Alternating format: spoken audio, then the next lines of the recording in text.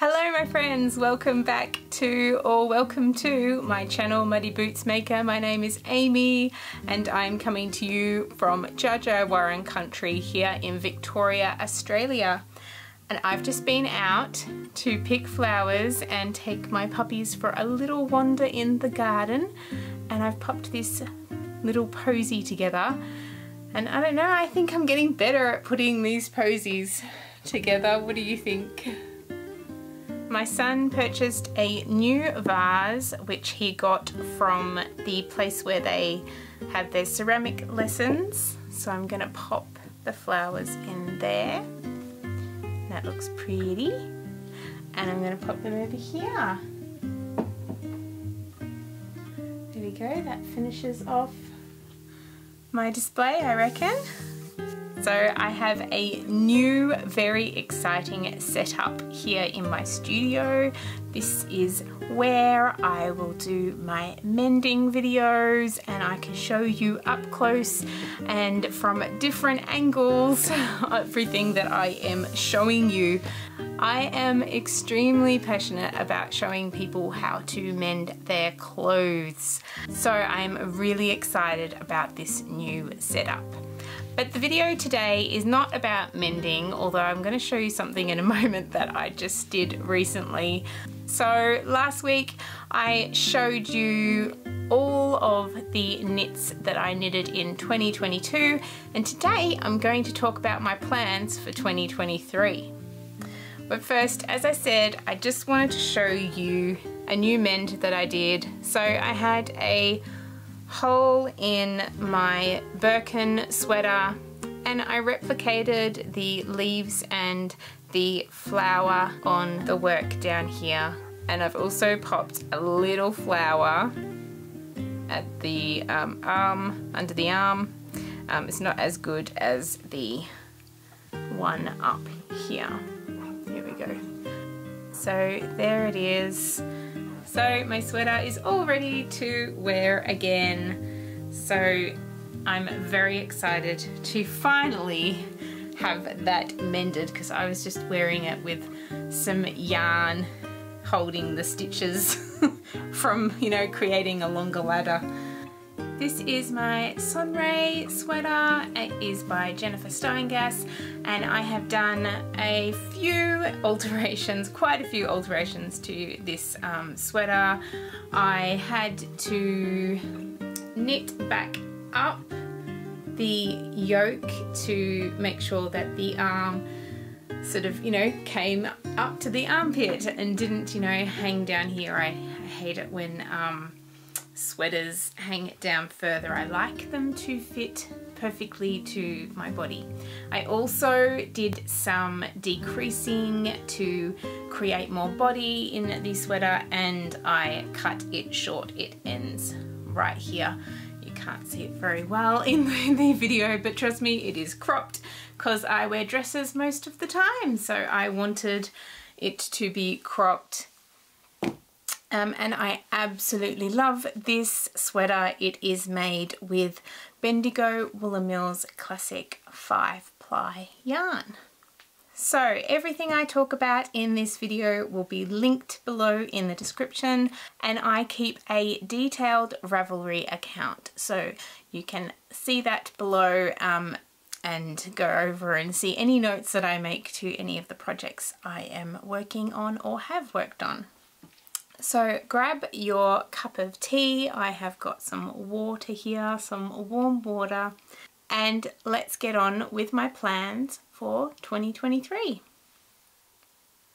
So I have quite a few projects that have been in my queue for some time now. Now talking like 4 or 5 years. So this year I really want to get into finishing projects that I really want to have the enjoyment of knitting and to wear.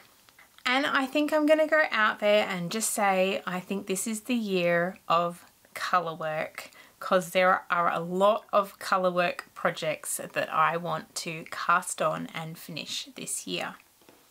I wouldn't call them, you know, like stranded colour work as such, but I have already started these log cabin mitts. Now these are a free pattern, and I will link and pop the name and the person who designed them on the screen and down below. I've forgotten right now. They are called the Log Cabin Mitts, and these are for Samuel. So I have blocked these and I am ready to pop in the thumb. And I reckon these are going to fit Samuel quite nicely. They appear to be quite snug on my hand, so they're going to be perfect for Samuel. I've got to tie. I've also got to sew in the ends as well, but I'm keen on getting these done. I would like to finish a pair of fingerless mitts for each of my 3 children for winter solstice. I was thinking that I would get ahead and this would be Christmas presents, but they really do need some fingerless mitts for this winter. And we are currently in summer, but you wouldn't know today because I'm wearing a wool sweater. We are experiencing some cooler days, which is nice. I get to put on the wood fire oven because we live off grid here, and do some cooking this evening. I'm going to do some baking too. If you are a patron over on Patreon, you will have seen my video I just put up today. It is a video of a harvest that I made and some cooking that I did with that harvest. But I have some zucchinis left over and I want to make some zucchini cakes because that is what my kids requested when we have a glut of zucchinis. Okay, so these are going to go off to the side and I'm going to try and complete these beautiful mitts. It's so much fun and a really great scrap project as well. And another project that I have cast on already because this will be needed this winter. I have it in my little French bag that I got from a beautiful linen store in Malden. I will link it below. And this project is made out of this beautiful yarn from Bendigo Woollen Mills. It is a DK. It is, I have one whole, here we go, here's the tag. It is, I'll show it on this one here. Is that coming up? It is Mosaic Coffee Bean by Bendigo Woollen Mills, and this was their replacement for the rustic yarn that they made the year before. So this was 2022, and 2021 they had this really nice rustic yarn. I've spoken about it before. I spoke about it in my last video. I might not have been, you know, I might have been a bit harsh towards the rustic fingering weight yarn, but really love this one. And this Mosaic yarn is machine washable, which I do a lot of hand washing of my my own garments, but I do like to have machine wash as an option for my kids' knits because we do live on a farm here and they do get really dirty sometimes, and I just like to be able to throw it in the washing machine on a very gentle wool cycle. I even do it like on a no spin sometimes, or a very low spin just in case. This one I think though I will be really tempted to hand wash because it's just so beautiful. And here is the project I am knitting. Look at that texture on the front there. That is just so delightful. I thoroughly enjoyed knitting this texture. So I've finished knitting it now because it only goes to just, you know, where you split for the sleeves. So I've just split for the sleeves, and then I will be knitting just plain stock and in the round knitting all the way down the body. This pattern is the Alec XL sweater. It is the adult version of the kids Alec sweater. I will, as I say, everything's down below and on the screen when I talk about it. It has this collar at the top here, which is optional to add later, but Samuel doesn't want the collar and I actually like it without it as well.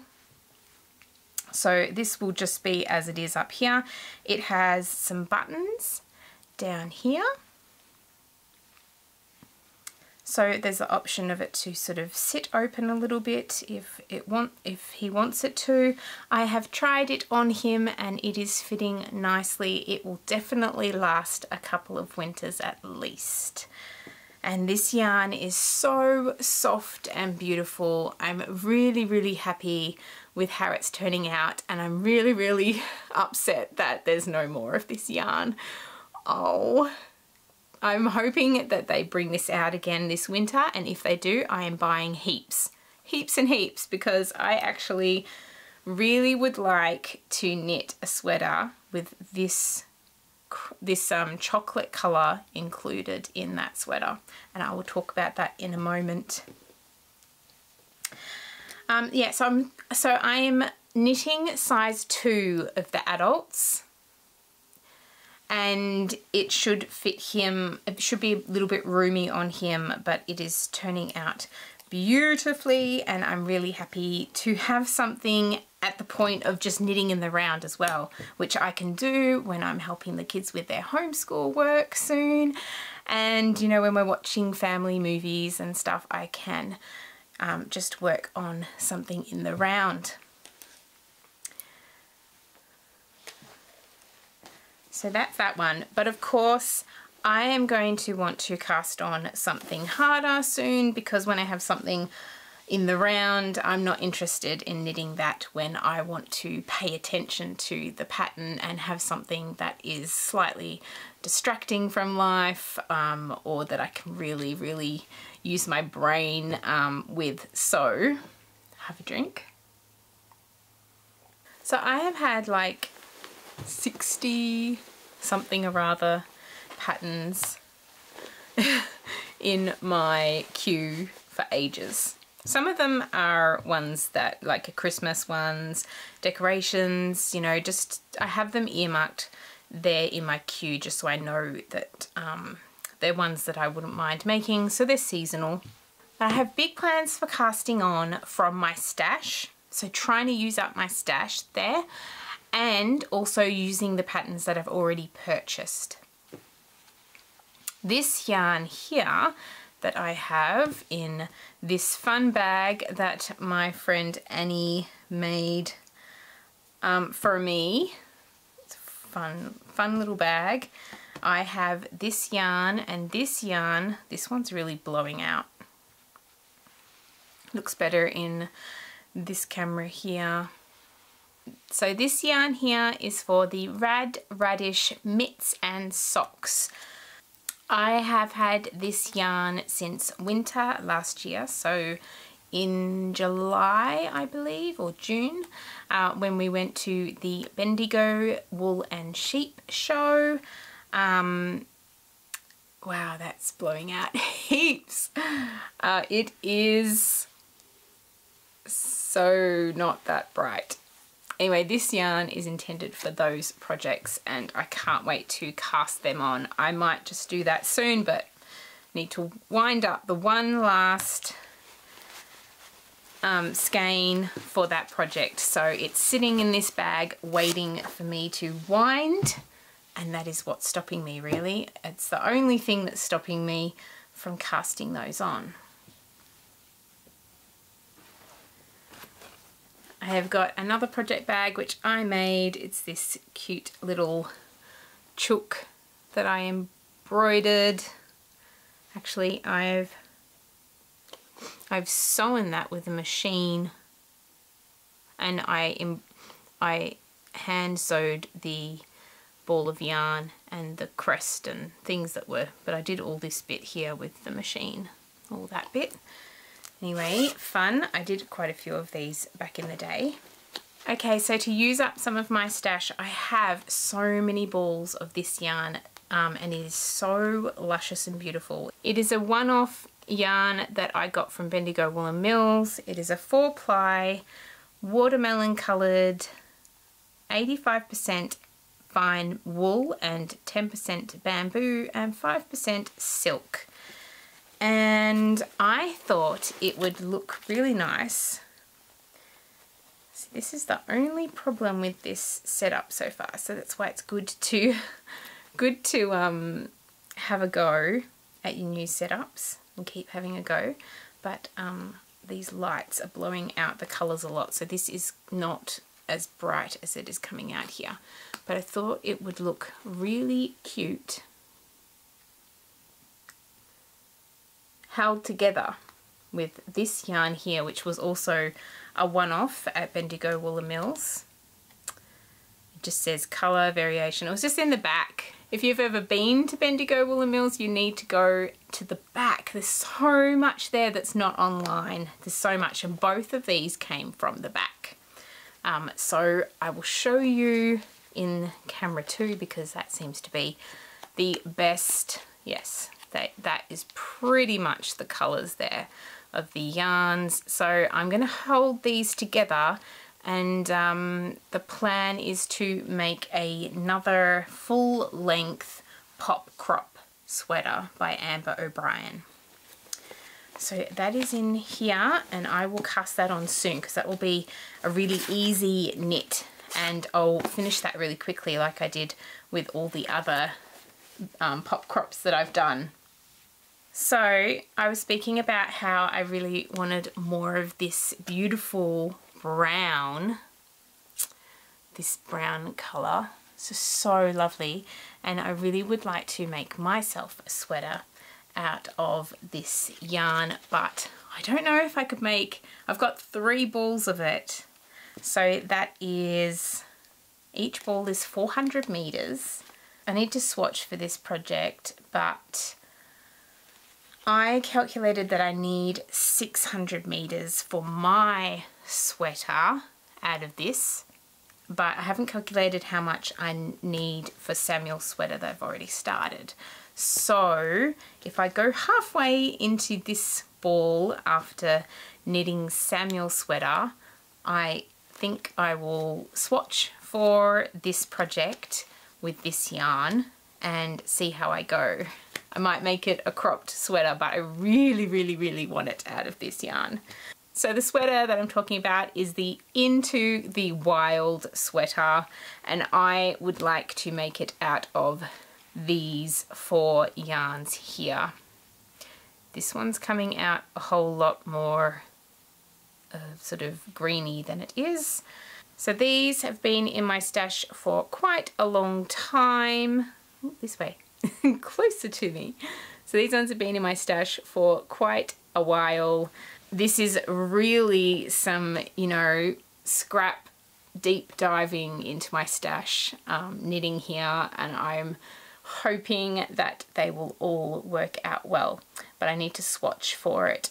I will just wait and see how I go with Samuel's sweater, and then I will know whether I can commence with swatching for this project. But I'm very, very excited about that. This year I would really like to knit the Pressed Flowers cardigan, and I have the perfect second colour for the cardigan, but I have not got the main colour yet. So I will have to do some purchasing to make up for some of the yarn that is missing for these projects. This year is not, you know, it's not about using up the entire stash that I have. I just want to use from my stash. And also I did buy some of these yarns with intentions to make some of the projects, but I just haven't gotten around to them. So I don't have yarns picked out for these projects yet, but I wanted to show you, and I will put them up here so you can view what they look like. I want to make the Ulu Mitts by Caitlin Hunter. I want to make the Miss Marple scarf by Suzanne S. VV. That's what it says there. I would like to use some of my scraps and make the Vertices Unite shawl by Stephen West. I have on my list a Victorian lace collar that I would like to make, so I can, you know, pop that on some of my dresses that I wear and have more of that sort of Edwardian Victorian but modern, with a modern twist style that I really like. That is sort of my style. I would like to make the Snow Frost hat by the Petite Knitter. I would also like to make the Mysterium Tea by Hannah Mann. Now, I might cast this one on soon because this is a gorgeous summer project to start, and I have lots of linen yarn in my stash, so I'd like to get that started. I would love to make the Festive Doodle by Caitlin Hunter. Now, the Festive Doodle is a full Colourwork sweater, and I really just want to make a full sweater that's completely Colourwork and using lots of scraps in my stash. So that is a definite. I really, really want to make that. I would like to make the Underwing mitts. I've had that on my to-do list for a while. The Shift by Andrea Murray, which is a cowl. I have a couple of patterns to make for our puppies. A few other patterns that I have in my queue are the Sago Stad Bottle Cozy. I just wanted to make that just for fun because some of our water bottles have got lots of dents and they're not looking so lovely on the outside. So I'd like to make them some covers to cover that ugliness.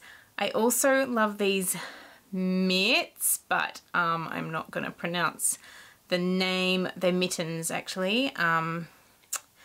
And the Shine mittens as well. I really like those. There's a few Christmas toadstools that I'd love to make.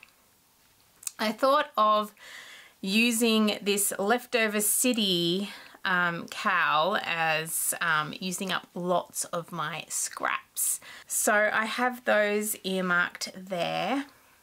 And there are so many more patterns on my Ravelry queue that I really, really, really want to make. I have quite a few mitts and mittens on there, and I really would like to do some Colourwork mitts for my kids. So I'm hoping I'll have these done and 2 extra mitts done for my girls, but I haven't picked out which ones I want to make for the girls yet. There are a few different mitts that I have on my list, and I will just have to make my mind up eventually and cast those on.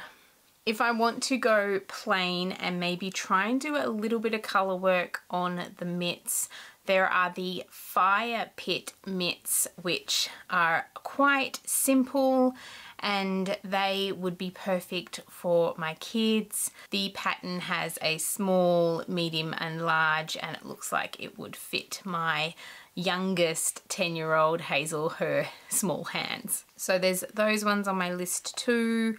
I have quite a few more sweaters on my list and also socks, but I obviously won't get around to knitting everything in my queue, and that is fine. I have the Haskins, or Haskins,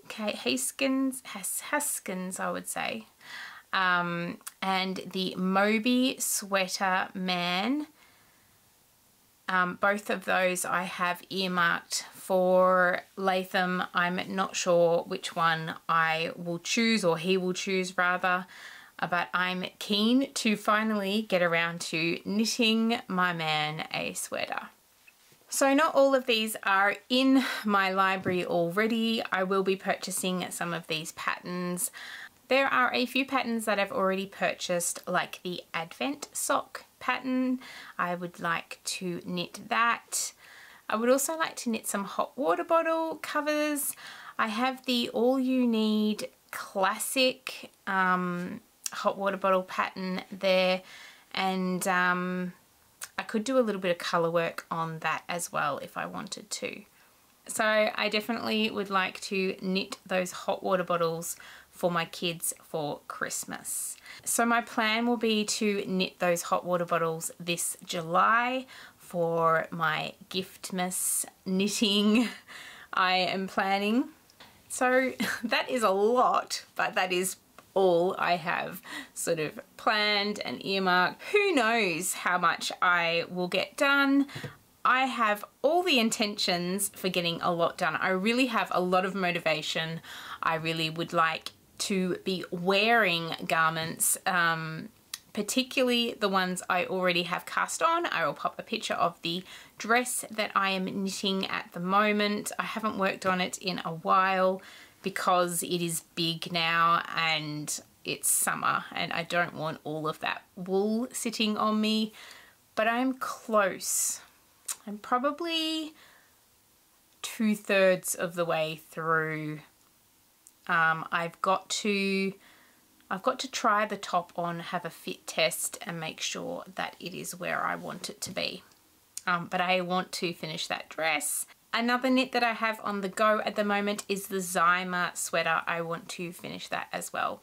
It is almost there. I'm just waiting on the last skein to arrive and then I will be able to finish it off. And of course I have my second Birkin sweater to finish off, and it is just so beautiful. I really want to wear these gorgeous, absolutely beautiful colors this winter. So I am just at fixing up the underarm part. The yoke was a bit too long, so I'm working up. It's kind of similar to what I did on this sweater, so that the sleeves are closer to my armpits than they were. And I believe I'm succeeding. This sweater is also pretty much the same length as the sweater I'm wearing at the moment. It is made to go on top of all of those beautiful dresses that I wear over and over again. So I'm really, the smell of this yarn is just so delicious. And once I get back into my regular podcast episodes, I will talk a lot more about this beautiful sweater. But right now I'm going to put that aside and it is going to be finished soon. Thank you so much for watching my little video on what I have planned to knit for 2023. Please hit like and subscribe if you've enjoyed this video and you want to see more of my knitting journey. So I have big plans on posting a lot of mending videos, and I just wanted to post out there and ask my subscribers, would you like me to put all those mending videos on a separate channel rather than putting them on here? I feel like I'd like to make a separate channel, but I just wondered what the feel was out there. I love the idea of keeping this channel as mainly my knitting and making, but of course mending is part of that making as well. So please let me know in the comments below. Also, if you wanted to see more of our slow living homestead life on this off-grid farm we live on, then please go over to Patreon and support me over there. You can even just subscribe for a month and you can see all the videos that I have posted over there so far, which are only 2, but I'll have so much more happening over there. You get to see more of the garden, more of my cooking. You get to see all of the items that I'm making behind the scenes, my products that I'm I'm going to be offering soon, and of course you get to have the option of purchasing those items first for a whole week before I release them to everybody else.